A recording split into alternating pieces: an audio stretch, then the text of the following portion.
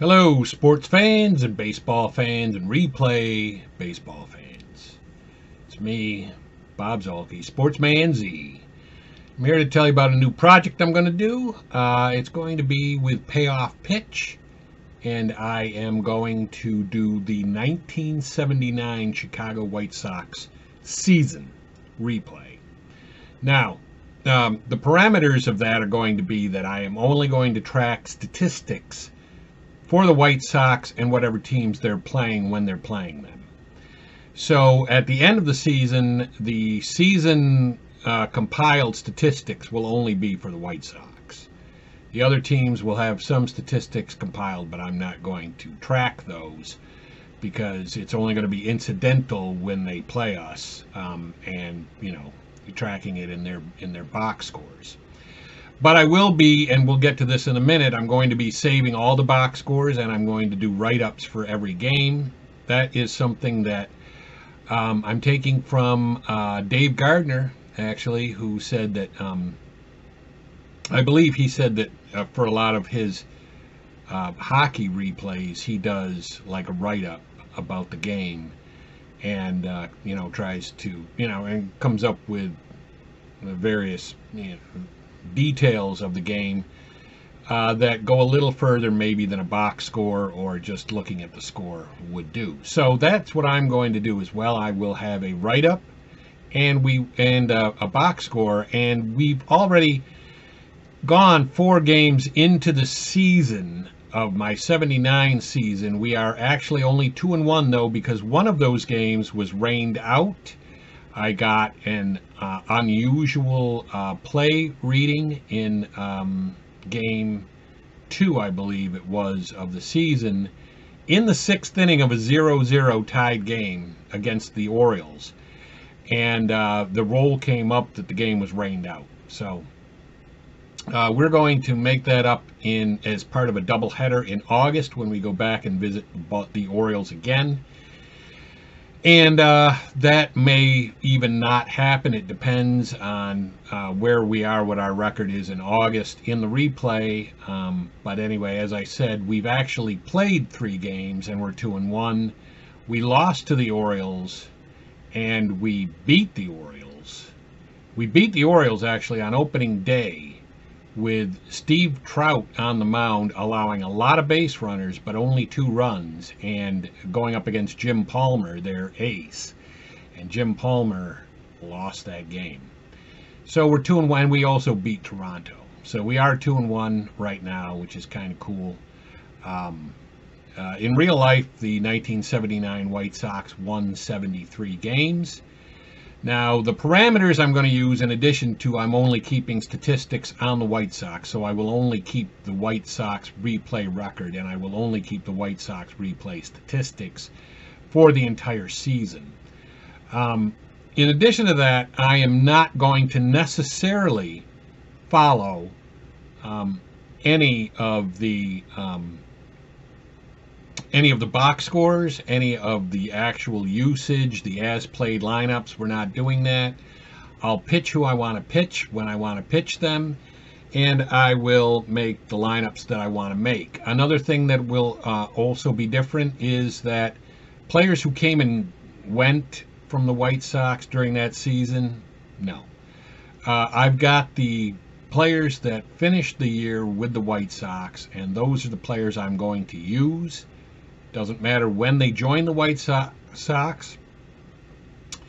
And so that's going to be different because I'm going to have those players all season long. Again, I'm not trying to go for the absolute realism and try to recreate that season with a replay. I'm trying to take these players that actually won 73 games in 1979 for the White Sox and see if I could do better. And part of doing better is you use the players in different ways and different amounts of time and in different possibly situations. So that will also be different. I'm not going to follow that to a T. So if you're looking for that, no, don't.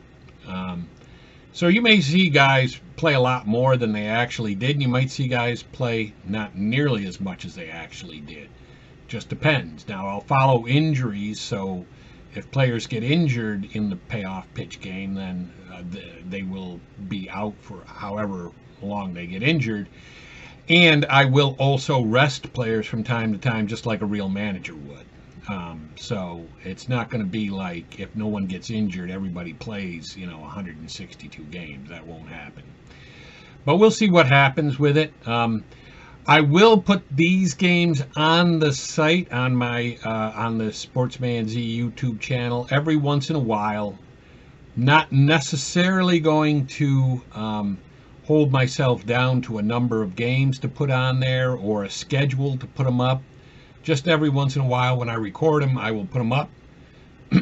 But mostly what I'm doing is just playing the games off to the side and not recording them, other than doing box scores and write-ups.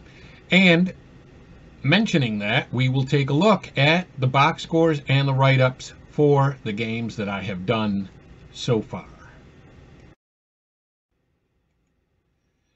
Okay, so now you can see my folders. I've got a folder for every game. So far, I've only made folders for up to game 10, but that's fine. I haven't actually really played anywhere close to 10 games yet. But we will take a look at the statistics in each of the folders for the first 4 games, and really just, well, I mean, we'll look. I did a write-up, and I did put the box score for the suspended game, but and we'll take a look at that. But anyway, game 1, here is the box score. So take a quick look at that. You can see Morrison, I guess, was our all-star this game. He had a home run, and he also had a double. So he was 2 for 4 with a double and a homer, and he struck out twice. And Trout went 7. He allowed 5 hits and walked 5 guys. So he allowed 10 guys on in 7 innings, but only the 2 earned runs. The bases were littered with Orioles, but he only allowed 2 of them to score. But down there at the bottom, you can see Palmer went 6. He allowed 8 hits. Didn't walk anybody, but he allowed 8 hits and 4 runs. And in the end, we ended up winning the game 8-2 on that one. So so there's that game. And again, Trout got the win, and we'll look at the write-up that I did for it, because this is kind of cool. I like this idea. Again, got it from Dave Gardner. So you've got the write-up right here, and then which really just describes what happened, and then it describes real life. The real life game was lost by Chicago by the score of 5-3, but the pitching matchup was the same in this simulated game. So this was Trout against Jim Palmer, and that was what the actual opening day 1979 game was in Baltimore between the White Sox and the Orioles. But again, I'm not necessarily going for that. It was just that I picked the two logical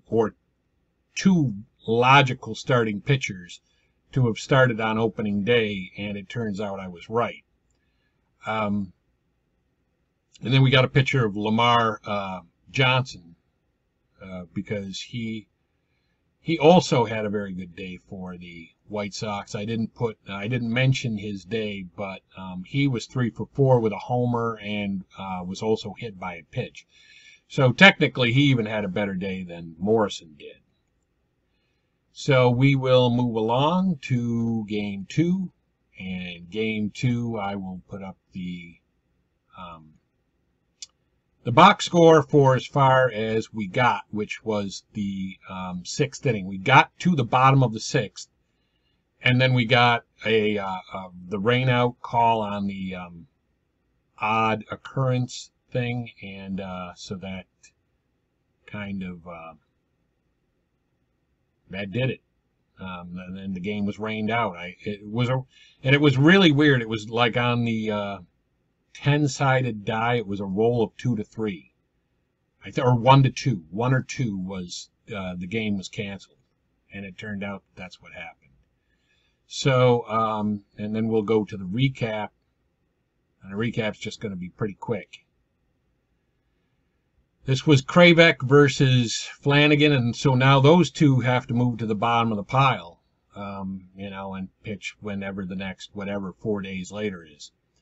And then the real-life game was lost by Chicago by the score of 6-3.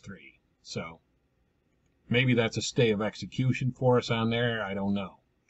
But we seem to be playing pretty well in the replays. So game 3, we will bring up the box score for that. And that was our wild 10-7 loss to Baltimore.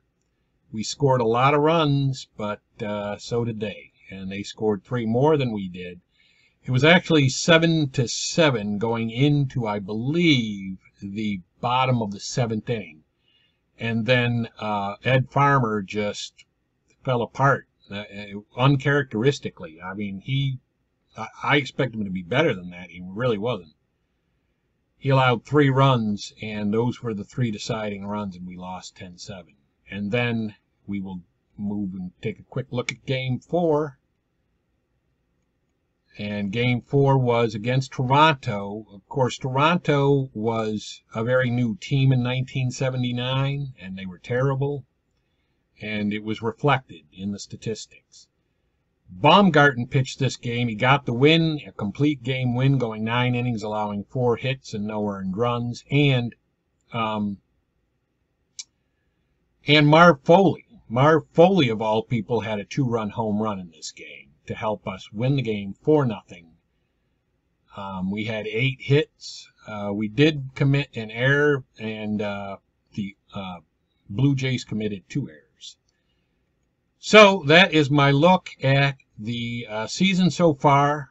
I'm playing these games whenever I can because I am loving Payoff Pitch, and I am loving playing the game. But that's going to be it for me. Sportsman Z, Bob Zolke, signing off.